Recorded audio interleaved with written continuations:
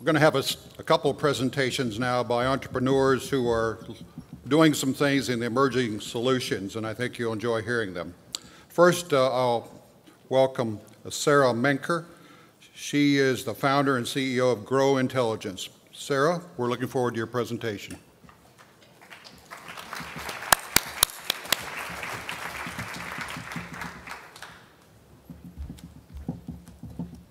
Good morning, everyone.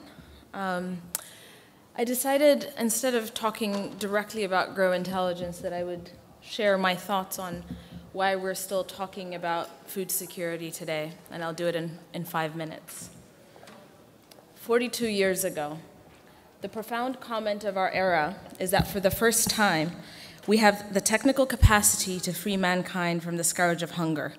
Therefore, today we must proclaim a bold objective, that within a decade, no child will go to bed hungry, that no family will fear for its next day's bread, and that no human being's future and well-being will be stunted by malnutrition. That was Henry Kissinger at the 1974 World Food Conference.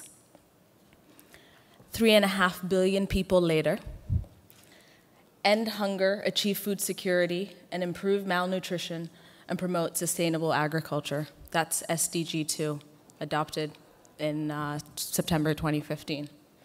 So how did we get here? Why are we still having this conversation when we so clearly coined the term food security 42 years ago and started the discussions then?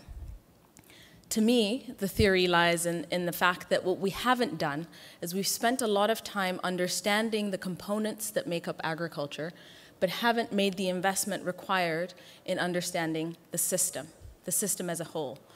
How does each individual component behave? But what are the interactions between the components, both linear and non-linear? How is it that a coffee producer in Ethiopia can be impacted by the fact that some policy has changed in Hamburg and Germany around coffee imports and the re-export of coffee beans? How is it that corn prices in Kenya are going to be affected by a drought in the US or Russia? There are highly linear and nonlinear relationships that drive these markets, and we haven't made the investment in that. And therefore, I would argue that's why we haven't tackled the issue the way we would have anticipated to. So, on predicting and planning for the future, what does this system look like? This is a highly simplified version of the system, but if you think about the layers in clean kind of way, it's, you have the environment, which we can't control it, but we must certainly understand it. You have the inputs, then you have farmers and you have production. And then after it's produced, you have logistics, markets, and consumers. That's us. We have to understand, not as a flow chart, how all these components behave, but how is it that I can change the life of a farmer, I as individual Sara Menker. And obviously in all of these layers, what you do have consistently is capital and policy. So the problem has largely been that the lack of normalized, reliable, and real-time information about drivers of supply and demand has actually kept agricultural markets inefficient. There hasn't been a unified space and a common language that we use to describe this information for us to actually understand these relationships. The information does need to exist on a component-by-component basis because agriculture is inherently really complicated, but we must combine all of that together. This information asymmetry combined with environmental uncertainty actually leads to the volatility in the markets. Volatility actually translates to basically risk, right? It's a risk parameter. Therefore, this extreme volatility, oftentimes shocks driven by on the supply side more than on the demand side, because we can study trends on demand, but supply is really largely driven by weather parameters, means that the cost of capital is too high. So at Grow, what we've done is we've basically attempted to tackle the common language problem. And how do you create a unified space around that? So what we did is we said there's billions and billions of dollars have been invested in actually collecting information around the world.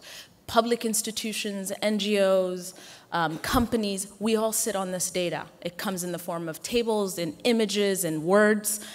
But what we haven't done is we haven't created that classification system and common language. So at GROW, what we did is we created a common language for agricultural markets, and we developed a mechanism whereby you can run analytics on all that data combined in one go. And you can do it in minutes. In minutes, what it oftentimes can take 45 to 50 days of a geospatial analyst, a designer, an engineer, and a market analyst combined can do. So Clues Today is a global platform. That's the name of our platform that we've created. It has trillions of data points, over 6 million data series with global coverage. Why do we have this? It's because we believe in one thing. We believe that lowering the cost of capital should play a central role in discussions around food security. Systemically contextualized information can actually be the infrastructure that drives the increased efficiency and flow of information that actually can drive down the inherent cost of capital. It's not just about loans. It's about the flow of information to ensure that every player across the agricultural ecosystem is behaving and acting in a way that is optimized and can speak to one another. Thank you.